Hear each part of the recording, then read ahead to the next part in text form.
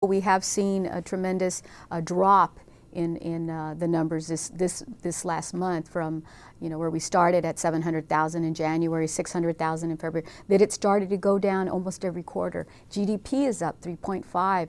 In my travels around the country, I see that there's more interest on the part of businesses because they're getting capital and they see the policies here in Washington having to support people to expand into new industries. So green, energy technology, healthcare industry, I think is areas to look at, and IT. These are all hopeful signs for people to start looking at. Certainly there's a big readjustment happening in our economy, but I believe what the President has done through the administration, his efforts in the Recovery Act, is to help stabilize that foundation. And what I would tell people is look at those areas where there are possibilities where job growth will occur. We saw it in education, we saw it in health, we see it in IT, we see it in temporary services, which means actually a higher level of skill set. I encourage people to get into job training programs. People have gone through our Department of Labor one-stops this last 3 months.